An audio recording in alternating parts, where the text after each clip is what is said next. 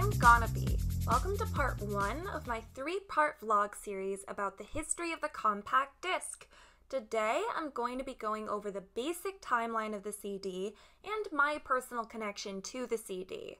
I find the CD fascinating because it was a technology that was everywhere in my early childhood, and now they're basically obsolete.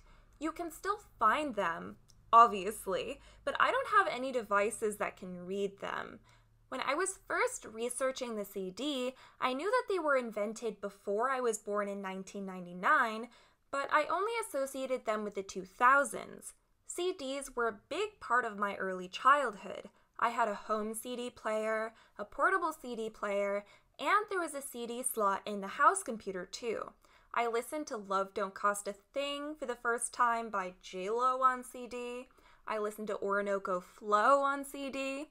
And I listened to the Hannah Montana 2 Meet Miley Cyrus album on CD. Very iconic moments. It turns out the compact disc was invented in 1979 and became widely available to the public in 1982. One of my favorite movies as a kid was The Wedding Singer, which was set in 1985. I distinctly remember this scene where Julia, the love interest of the film, was gawking over the CD player her rich asshole boyfriend bought her. She said something along the lines of, "Let's put on a record," and Glenn rudely shot back with, "No you can't, honey. It's a CD player. It plays CDs." In a May 1985 issue of Spin, featuring the perks of the compact disc, CD players were listed at around $200 to $1,200. The perks of the CD were higher and clearer sound quality without any distortion like pops or clicks. The normal wear from playing a record was eliminated by the fact the CD is read by laser.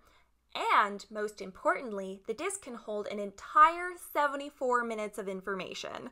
When I read, you can listen to an entire album on one disc. I had to laugh as someone who owns a device that can access the entire world of music. Compared to the record, though, the compact disc was really a thing of wonder. A record at that time only held about 20 minutes of music per side, so being able to store more than double the music in one disc must have been absolutely revolutionary. Although the CD was publicly released in the early 80s, compact disc sales didn't overtake cassette tape sales until about the mid-90s. Sales of the compact disc peaked at 942.5 million units in 1999, but digital sales overtook CD sales in the mid-2000s. To me, the CD is the object that represents the transition between the analog and the digital era. The reign of the CD was short-lived but grand. Online music streaming already existed in the early 2000s, and the music industry was in serious trouble by around 2005. Personally, I had completely dropped the CD from my life when I started middle school. I had a 4th-generation iPod, no CD slot on my laptop, and my older cousin showed me how to download songs for free off of YouTube anyway. Sales of the CD halved between 2000 and 2007. The rise of streaming killed the CD and it devastated the music industry.